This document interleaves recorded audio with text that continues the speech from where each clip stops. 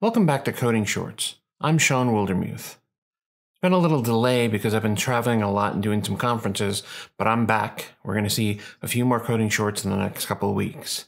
Today I wanted to talk about a topic that I think some people might misunderstand: nested routing in Vue. Let's take a look.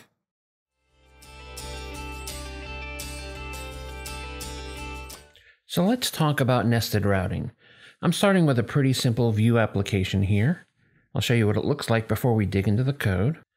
And it's just a very simple demo, has 3 layouts, a tiny bit of data, not even calling an API.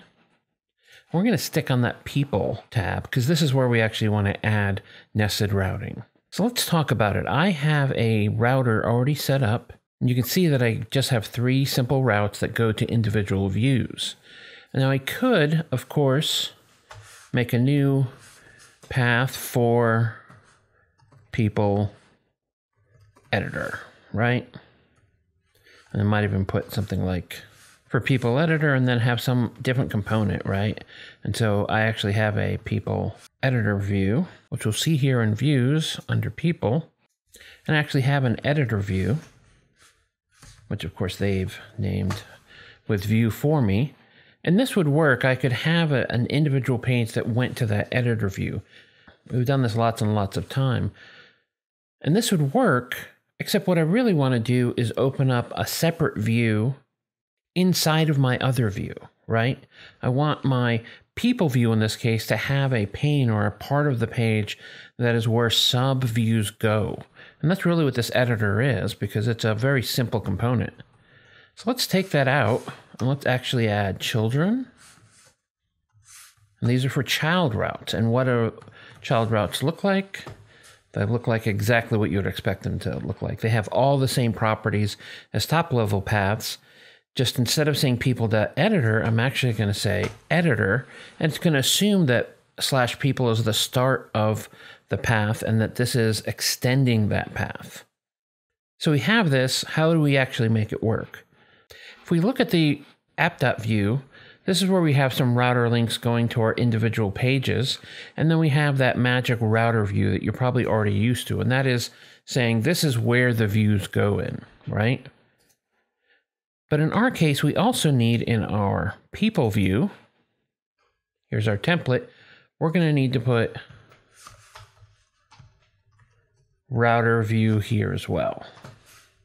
Right? Because what it's doing is it's saying, oh, this is a child of this view, or of this route, more importantly. Where am I going to put those children route components? And this is where they're going to put them. And so let's go up here to where I have the add new button, and let's change this to a router link.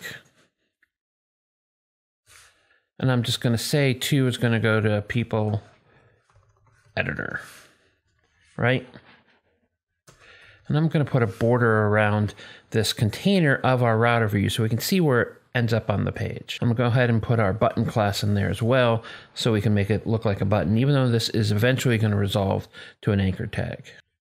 Come back, we have that beautiful add new button. And when I click on it, we can see our editor is showing up in that box. And our URL here is changed to people/editor. And so if I add someone like Phil and make him 32 years old and save it, what I did is I navigated back to just people because the editor is now closed. This box still appears because it's still part of the markup, but there's nothing in that router view because we're not navigated to one of those child routes.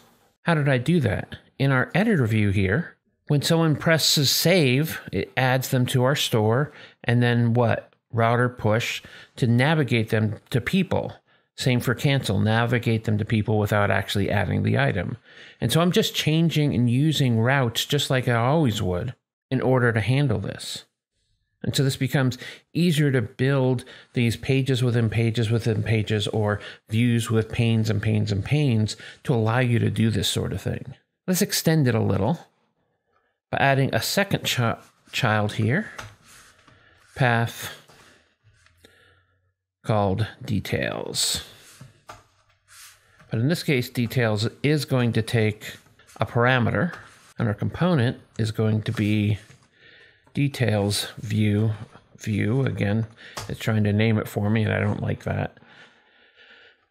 And so we have all of these pieces. Let's go back to our people view. What are we going to do here? We have to actually implement that show details function.